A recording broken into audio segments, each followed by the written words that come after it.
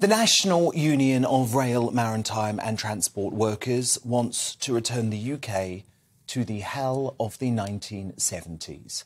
The Marxist Union is threatening summer walkouts that could result in blackouts, fuel shortages and empty supermarket shelves, just as supply chain issues from 2 years of lockdown and the cost of living crisis really starts to bite. And breaking tonight, as you heard from Polly just minutes ago, the RMT union has announced that railway workers have voted overwhelmingly, 89% to 11%, in favour of strike action, paving the way for the biggest rail strike in modern history. So this country tonight is facing the very real prospect of grinding to a halt, with only 20% of trains able to run, meaning freight would have to be prioritised over passengers needing to travel the country. The Daily Mail reported today the Drax power station in North Yorkshire, responsible for servicing millions of homes, only has supplies stockpiled to cope for up to 3 days of disruption. Of course, the RMT is already threatening to bring chaos to the London Tube network 24 hours after the Queen's Platinum Jubilee on the 6th of June, calling on every staff member to walk out as commuters return to work. And by the way, they're not finishing there. They're also intending to close down key stations in central London during the Jubilee weekend, bringing misery to members of the public hoping to celebrate the Queen. It's below the belt, and it's shameful. Here is the hard-left RMT Secretary-General, Mick Lynch, saying the strikes could last for over 6 months, perhaps into next year. What we want is a negotiated settlement. So it's just the summer, though, is it we're talking about? Well, it depends when there's a settlement. We have to renew our ballot mandates on a periodic basis. If we have to do that, we will.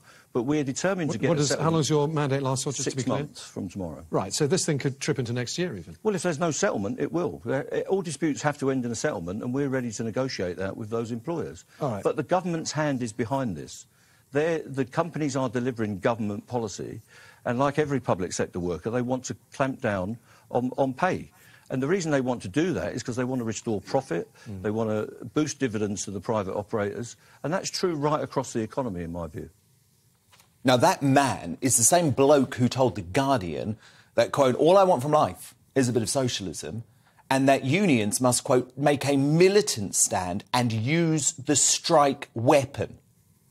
Same bloke, though, has earned a 6-figure salary up until last year and lives in a West London home worth over £700,000, according to the Times newspaper today. The dispute involving the militant Labour Party supporting unions' 40,000 members comes down to pay. Union chiefs reportedly want an 11% hike and also 2,500 job losses proposed by National Rail. But as always, there are two sides to this story. Government ministers point out that rail workers have already been handed pay rises higher than nurses, higher than teachers, higher than firefighters, higher than police officers, with railways being handed £16 billion since the start of the pandemic to cover for slumping passenger numbers caused by lockdown.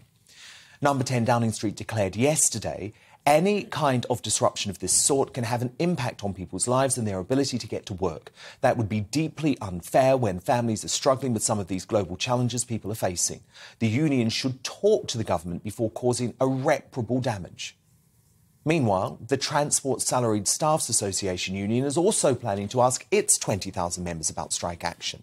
Its General Secretary, Manuel Cortez, has already chillingly warned of a summer of discontent, with the biggest walkout since the 1926 general strike. How is that kind of walkout impacting critical infrastructure still legal in 2022? Well, Transport Secretary Grant Shapps hopes it won't be, telling The Telegraph of a pledge in the Conservative manifesto explaining, we had a pledge in there about minimum service levels. If they really got to that point, then minimum service levels would be a way to work towards protecting those freight routes and those sorts of things. Can we just be honest for a moment about what this is really about? These unions want to cause chaos and carnage across the country in order to cripple the UK under Boris Johnson's Conservative government and welcome in a new era of far-left rule. Their workers are simply pawns in this highly political game.